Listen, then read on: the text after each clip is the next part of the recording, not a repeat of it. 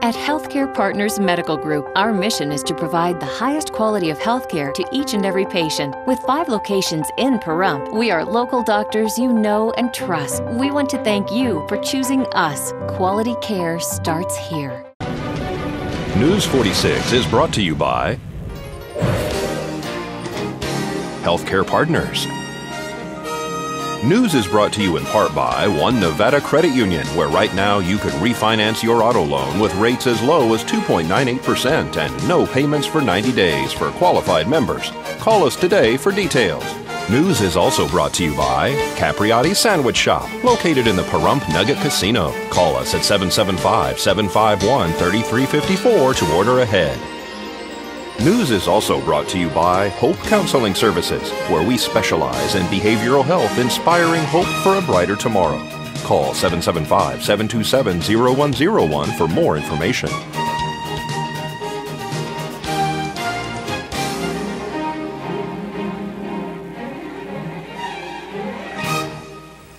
Tonight on News 46, from T-Town to G-Town, new signage for the local casino.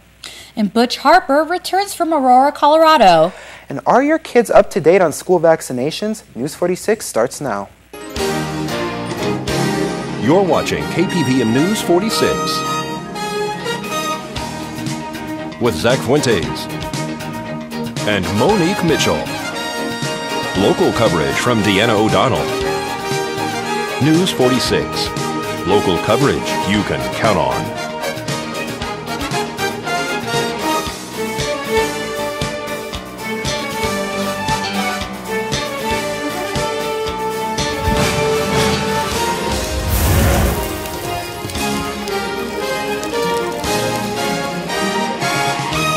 And good evening. It's Tuesday, August 21st, 2012. I'm Zach Fuentes. And I'm Monique Mitchell for News 46. On the County Commissioner's agenda today was an item that has been receiving a lot of attention lately. Apparently, Nevada Treasure RV Resort on the north end of town would like to have a clothing optional area on their private property for their guests. The item on today's agenda called for a county ordinance to be put in place to regulate such a business. If this item passed, the county could place regulations and restrictions on the business. As it stands now, there is not an ordinance in place to regulate clothing optional areas in Nye County. The Commissioner's chamber was packed with citizens who appeared to be against the resort's clothing optional proposal. After hearing public comments, the county commissioners voted against the item, which now allows the resort to go forward with their proposed clothing optional area. Here is a vote from this morning's meeting. That place for 10 minutes. But I don't want to go in there. So I'm going to be opposing this ordinance. Okay, I have a motion and a second. Is there any further discussion? All those in favor? Aye. Aye. Any opposed? Did that pass 4-0, or did we just get 3 votes and nothing else? Oh, I said aye. Oh. I did send it, and I voted to send it back, although it's not, I'd love to abstain, but I have no reason. And I voted aye. I voted in favor of Butch's motion. But I just want everybody to be aware, don't consider this a victory on your part. Absolutely not. There is nothing in the law that prohibits them from engaging in this activity on their private property. The intent of this ordinance, and believe me, I had a lot of trouble with this. This is one of the most difficult issues that I've had in the 12 years I've been on this board. I believe that a regulated activity like this is better than a completely unregulated activity. And that's one of the, it's not a problem with our Constitution, but it is definitely one of the challenges. I absolutely believe that private property is sacred, and private property rights are they are fundamental and at the basis of all of our other laws. These people have the right to engage in this activity on their private property.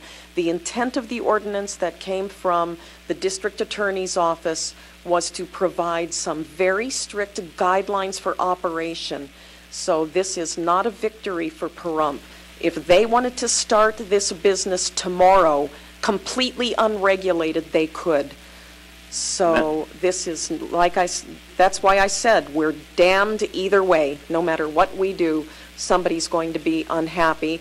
I think that the owners and managers are very happy. There is no ordinance, therefore there are no regulations. Exactly. So don't think this is a victory. And I would encourage all of you, if the town board decides that they are going to take up this issue as to whether or not they want an ordinance governing this type of business in this community, you really need to talk to your town board members, show up at that meeting, and make sure that you have input. Like my colleague here said, without the ordinance, anything goes, but with the ordinance, you can certainly make it strict enough that some folks might not want to open that kind of a business. And and I'm so sorry I forgot your name, but the gentleman who spoke from Treasures said we would prefer to operate without an ordinance. Well, of course you would. And you can view the entire County Commissioners meeting on channel 46.1 beginning at 7:30 tomorrow morning. And more on tomorrow night's broadcast regarding the County Commissioners meeting, including, is Nye County planning on getting into the public utility business? The County Commissioner today directed staff to go forward with negotiations to purchase Pahrump Utility Incorporated from developer Tim Hafen. A 32-year-old Pahrump man is dead after a rollover crash in Laughlin, but 2 children riding with him escaped with minor injuries. Las Vegas police say a Toyota 4Runner was driving on Casino Drive east of Needles Highway when it veered off the road a little after 8 p.m. Monday and overcorrected. Police say the car rolled and the driver, who wasn't wearing a seatbelt, was thrown from the vehicle. He was pronounced dead at the scene. An 8-year-old Pahrump girl and a 6-year-old Pahrump boy were wearing seatbelts and were taken to Western Arizona Regional Medical Center with minor injuries. That's tragic for those children. Yes. And all his family as well. Well, we're going to have more news after the break. Please keep it here.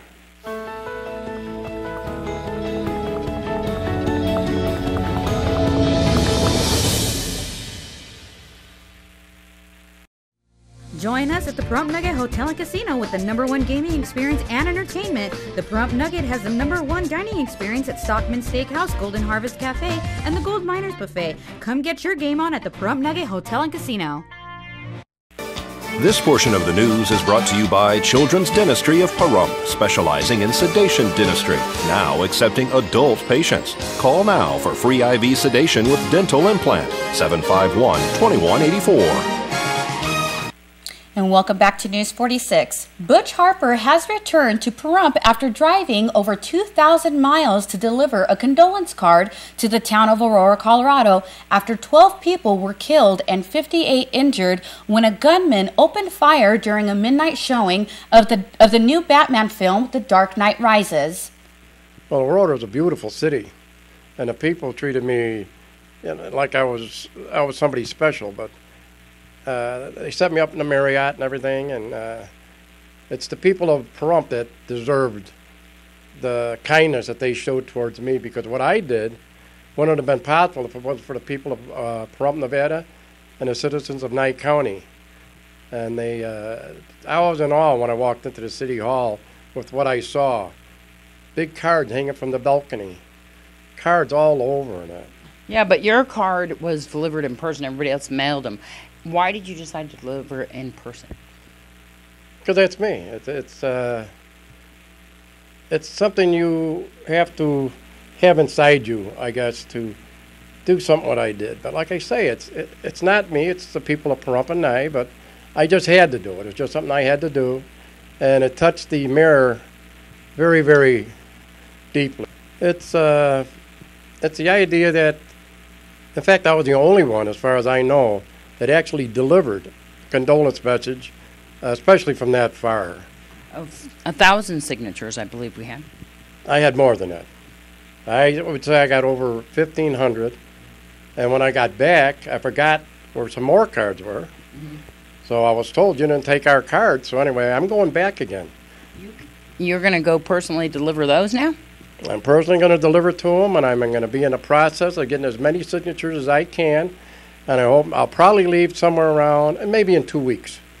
So the mayor and the city council greeted you. You also toured the movie theater. That was a sight in itself. they're going to need a dump truck to haul away all the flowers and everything. And There's flowers all around it. oh my God, it's heart-wrenching really when you go there and you see it in person. And then I saw people kneeling and praying, and I wanted to take a picture of it, but I couldn't do it. It almost feels like a violation, right? Yeah, it's a sensitive issue, and it's the people of Aurora got to deal with it. And the message I brought to them, it will never change anything. What's done is done, but hopefully it eases the pain a little bit. And that's coming from the big hearts of the people right here. Well, Donald McDougall invites the public to the flag retirement ceremony at the VFW on Homestead Road, in which over 1,000 flags will be retired. We are doing a flag retirement ceremony to remember the fallen from 9/11. Close to 500 flags, audience participation. The flag will be put into a flame, and we will use all caution so no one gets hurt. Anybody is welcome to participate. Anybody is welcome to place a flame in remembrance or a flag they no longer can fly. To go along with it, because we're doing it on Saturday the 8th, due to the fact that 9/11 falls on a weekday. Schools are open, offices are working. But on the 11th, we will be doing a dusk to dawn vigil where we're watching and putting out whatever flags that need to be retired for those people who want to remember it on the 11th from dawn to dusk. Was this a concept that you came up with to do here in Pahrump? Oh, no. Flag retirements go back to the inception of the Constitution of the United States. The Pahrump remembering is the idea of Tom Vick, the post commander of the VFW. And we have a strong history with the Boy Scouts, with the post. And so the Boy Scouts and the VFW get together and remember the issue of 9/11.